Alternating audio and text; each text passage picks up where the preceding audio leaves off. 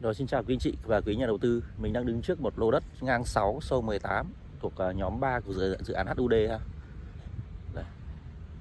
Đường trên trục đường 12 m. Đây, mình sẽ quay camera sau. Đây, lô đất đây quý chị.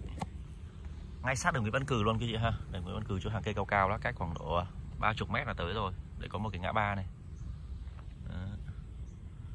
Tổng diện tích là 108 m², ngang 6 và sâu 18, giá chỉ hơn 10 triệu một mét vuông thôi quý chị ha. Mình để cái vị trí trên Google Maps nha quý chị, trên màn hình đó quý chị ha. Nó nằm ngay gần đường đường Lê Hồng Phong và đường Huỳnh Thúc Kháng ha, ngay cái góc Bùng Binh đó quý chị. Cách cái nút đi xuống với cao tốc Bến Lức Long Thành khoảng độ 2 km thôi quý chị, chỉ hơn 2 km xíu. Này đi cái đường này mình sẽ rẽ trái ra đường Lê Hồng Phong và rẽ phải là chạy khoảng độ 2 km nữa là mình tới nút lên xuống với cao tốc Bến Lức Long Thành ha. Đường nhựa ha quý chị. Đèn đường, vỉa hè mỗi bên là 3 m nha. Bên đây người ta mới đốt cỏ này, và cái mì này cũng sắp được thu hoạch rồi. Cái sắn này cũng sắp thu hoạch rồi quý chị. Đấy. Vỉa hè này thì còn cỏ mọc, còn bên đây thì người ta đã đốt cỏ rồi, đẹp thoáng rồi ha. Ở phía cách đây khoảng độ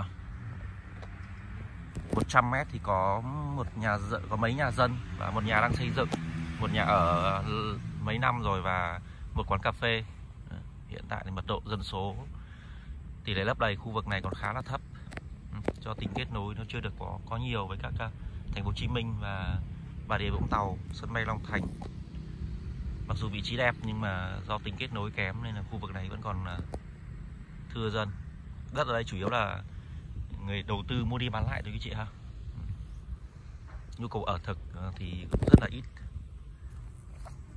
Trong những năm tới thì khi mà kết nối nó được hoàn thiện hơn, cây cầu và vành đai 3, rồi là cầu Phước Khánh qua quận 7, cầu Phước An qua Bà Rịa Vũng Tàu ha, rồi là đường 25C kết nối vào sân bay Long Thành, với cả là cả cái mép Thị Vải, cả Phước An đi vào hoạt động thì khu vực này nó sẽ có thể rồi dân về ở với các tiện ích phục vụ cảng và khu công nghiệp 7 cũng ở gần đây thôi, cũng chuẩn bị đi vào hoạt động rồi. Khu công nghiệp Nhơn Trạch 7 đó quý chị.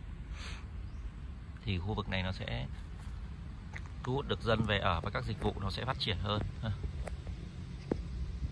Lô đất này cũng còn giá giảm 30% so với đỉnh năm 2022 rồi. Quý chị quan tâm liên hệ mình ha, mình sẽ gửi sổ và các thông tin thêm về lô đất cho quý chị tham khảo, có thể quyết định đầu tư xuống tiền. Thì thời điểm này giá đất khá là tốt đấy. Giá còn chỉ hơn 10 triệu một xíu một mét vuông thôi quý chị ha. Xin chào ạ.